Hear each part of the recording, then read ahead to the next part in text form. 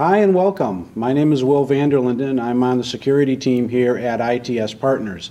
I'm a certified Symantec technical specialist as well as an authorized Symantec consultant.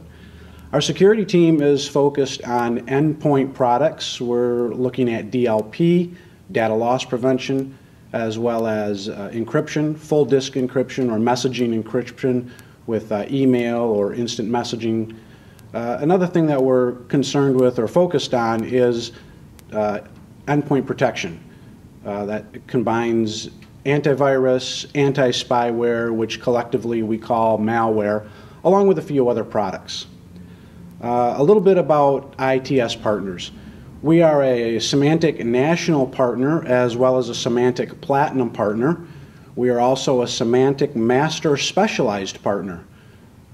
Not too long ago in a Q&A, some questions came up from our customers about two technologies, application control and device control. And it seemed to us that it'd be a good idea to maybe throw together this quick little video to kind of explain that a little bit. Both of these technologies are part of Symantec Endpoint Protection. We'll call that SEP. And SEP is, those are just two of the technologies in SEP. SEP is a larger product than just that. SEP includes antivirus, anti-spyware, there's a client-based desktop firewall, as well as an intrusion prevention system, or IPS. So the application control, device control, let's look at those a little bit. Device control is probably the simpler of the two. It's basically a rule set with an exception. So it seems very simple at the outset. You say, well, I want to prohibit a device from operating, and then I want to make an exclusion. And to a large degree, that's correct. But where device control really shines is that you can individually, uniquely identify a device to add to the exception list. So, for example, you say, I want to stop USB devices from running. Why would you want to do that? Well, think Stuxnet. Stuxnet was believed to have been introduced via an infected USB drive. So if we say, well, we want to turn off USB devices, you come to the conclusion pretty quickly that, well, wait a minute, on an awful lot of computers, the keyboard and the mouse is a USB device. So we can add an exception for that. Pretty easy to do. But if we think about it a little further, we might have a situation where we have all the USB devices are blocked, but we have one corporate approved flash drive that we want to allow. Can we do that? And the answer is yes. Because in device control, we can block a class of devices, for example, USB devices, but then we can also get a little more granular in that, and we can say, well, we want to allow a particular device. And then we'll get the unique ID of that device and add that to the exception list. So, for example, your organization could buy hundreds or maybe thousands of identical USB drives and then just simply add that to the list of exceptions. USB devices are blocked except for the one that's approved by the organization. And of course, keyboards and mice, because we still want to have the human interaction with the computer. Okay, so let's take a look at application control. Application control at the first blush sounds like, well, I'm going to prevent an application from running. Can you do that? Sure you can. But we can get a little more granular than that, just like in device control. Application control is a little more complex. Don't let that frighten you away.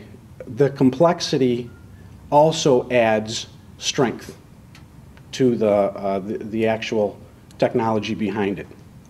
So how can we use this, and why would we want to use this?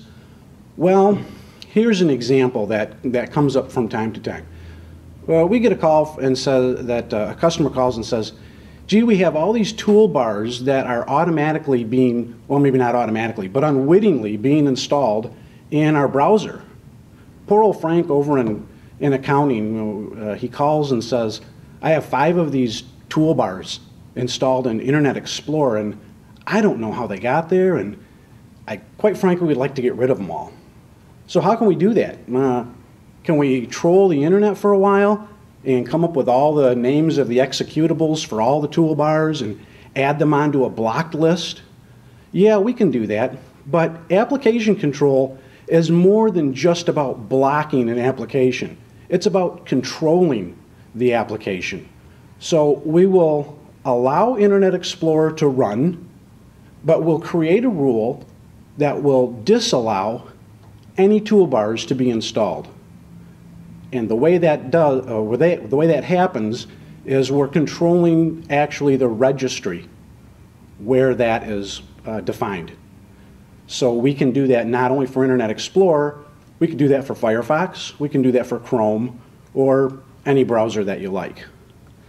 Another example might be we're concerned with data leakage or data exfiltration, and we don't want someone to come in with a flash drive, stick it into the machine, and copy a file that they're working on. Let's say it's an Excel file. Copy it twice, once to the network share, once to the flash drive. We can control how Excel operates by disallowing writes to the USB device. So the user will start Excel, open the file, do whatever they need to do with the file. They can change it, they can edit, they can save the file to the network share, but if they try to save it to a USB drive, it'll fail. So we're not blocking Excel from running, we're controlling how it behaves. In a nutshell, those are these two technologies, device control and application control. There are a couple things that I do need to say. SEP, Symantec Endpoint Protection, comes in two versions, a small business edition and an enterprise edition. These two technologies, application control and device control, are not available on the small business edition. They're only available on the enterprise edition. One other thing I think I forgot to mention is configuring these two technologies, device control and application control, is not done on the individual client. Rather, it's done from a centrally located machine. It's the Symantec Endpoint Manager. That's where the configurations are made. So you're not running around with an army of IT people configuring each individual machine. Rather, it's done at one point, and the policy is pushed out over the network to all the connected clients. So that's about all for me. I got to wrap it up here. Send me an email directly or call anybody here at ITS Partners. We're more than happy to help you with any questions you might have. Thanks again, and thanks for your time.